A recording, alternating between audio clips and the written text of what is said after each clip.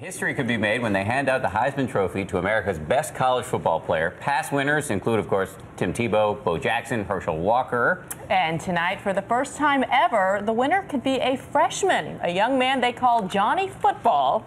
And Johnny Schriffen is here with his remarkable I'll take story. it, right? A new nickname. Why not, right? How's everyone doing? Morning. What makes this story so amazing is that in the preseason, hardly anyone knew who Johnny Manziel was. That's because his team playing in the SEC, the toughest conference in the country, wasn't really expected to win many games. But he proved the doubters wrong, and tonight could make history.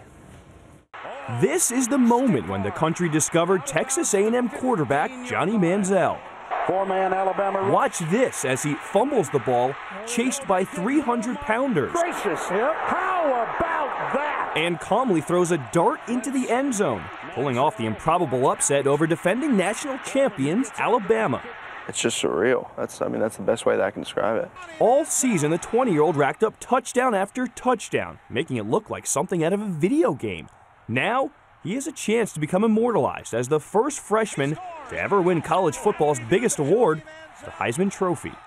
He had one of those experiences against Alabama that really catapulted him probably to the top. It's down to a three-man race with Manziel, Notre Dame's Manti Te'o, and Kansas State's Colin Klein. For most of the season, the senior quarterback looked like he was the front-runner. But after an unexpected loss to Baylor, that opened the door for Manziel and Te'o to get back in the race. Colin Klein, who has been steady all year long and has done a great job, had one hiccup this year. It could go either way. As the only defensive player left, Te'o is no stranger to adversity.